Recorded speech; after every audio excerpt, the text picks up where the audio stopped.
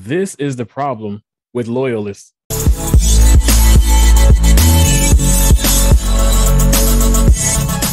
Welcome to Unifier.tv, where truth has no fear. I'm going to jump right into it. I'm going right after all the conservative folks who decided to Trump bash and turn their back on Trump because he is again promoting this vaccine.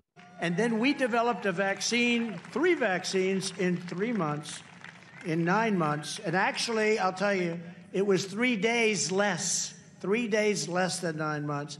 And it's great. And you know what? I believe totally in your freedoms. I do. You got to do what you have to do. But I recommend take the vaccines. I did it. It's good. Take the vaccines. But no, that's okay. That's all right. You got your freedoms. But I happen to take the vaccine. If it doesn't work, you'll be the first to know. Now, am I going to come off and say Trump can never do wrong? Never. No, I'm not saying that, because that's not how I feel. He is not beyond error because he is a fleshly being. Am I saying that he sold us out? I'm not saying that either. What I am simply saying is, if you're going to be a loyalist to a fault, you have failed yourself. You cannot put so much stock into one person, 2 people, anybody, and the second they say something that you don't understand or something you disagree with, or you seem to be shady, all of a sudden your whole life is just crushed. You feel like you've just been duped and lied to and screwed over. You cannot put that much stock into any fleshly being. I don't care who it is, especially someone that you don't know personally. Now, have we developed, some of us, a certain trust for Trump and people like DeSantis and the people that we see, in the trenches for the American people? Yeah, it's natural. You can build some trust in people. However, you can fail yourself, and you can definitely go down the wrong path if you put too much trust in people to the point where simple statements or something that you just don't understand would send you off the deep end.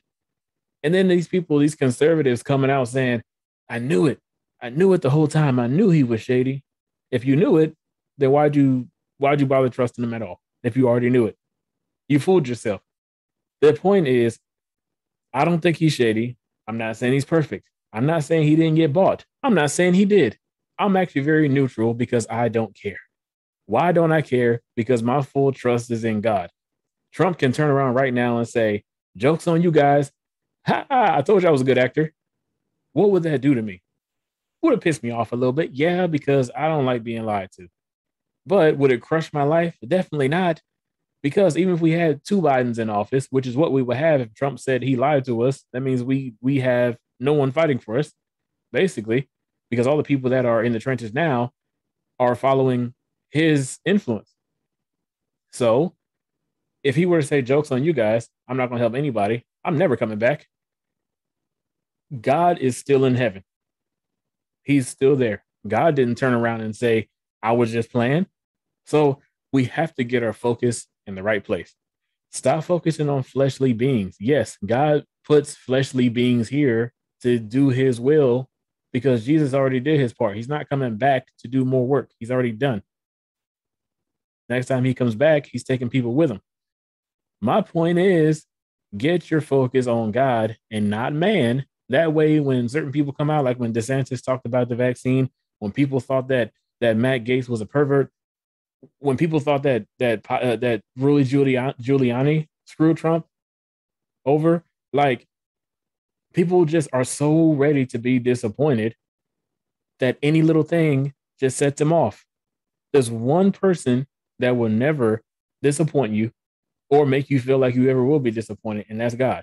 Put your trust in him and just live life. I mean, that's the best thing you could do. So if you would do your own research and pay attention to what's going on in the news, Rochelle Walensky just pulled the trifecta. A few months ago, she was on the Senate floor, I think it was the Senate floor, talking to a gentleman and said out of her own mouth that the mandates from the CDC are not law.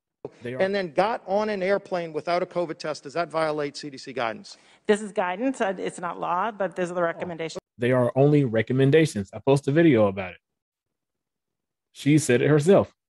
So she comes out again and says that the vaccines will not prevent COVID from spreading. Our vaccines are working exceptionally well. They continue to work well for Delta with regard to severe illness and death. They prevent it. But what they can't do anymore is prevent transmission. Then she comes out again and says that there's no need for the booster.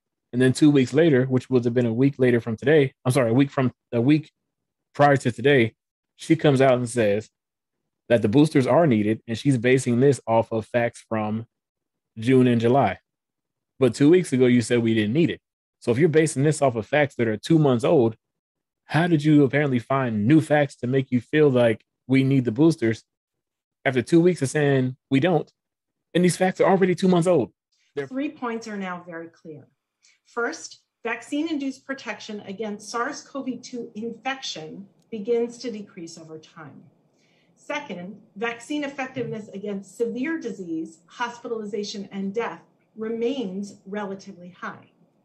And third, vaccine effectiveness is generally decreased against the Delta variant. They're playing games. Pay attention to what they're saying and trust God for discernment, as opposed to putting all your stock in Trump, all your stock in DeSantis, all your stock into Lynn Wood, all your stock into Marjorie Taylor Greene. These are good people. Do I believe God put these people here to get his will done? Yes, I do. But I'm not putting my sole trust in man.